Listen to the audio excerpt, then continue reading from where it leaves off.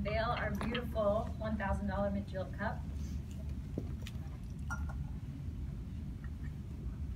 There's the silks. Silks. So this year we have mint that was actually grown at Churchill Downs as our mint in the recipe. So we're going to start with this mint and we're going to rub it inside the cup. There's no slapping or muddling of it, just simply rubbing it in there. Nice beautiful bouquet of mint.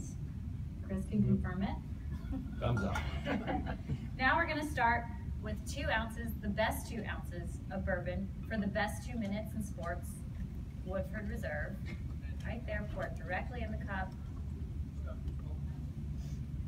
Now we're going to have 2 bar spoons of our inspired honey sweetener. I'm going to pour that right in there. Slow and steady wins the race sometimes. Maybe not in the Kentucky Derby. But there we go. No, that is... We got that. A little more. Patience. There we go. Pour that in there. I'm going to mix it a little bit. Get it going. Then we're going to add our ice. And this isn't just any normal ice. This is ice that is made from our limestone water in Woodford County.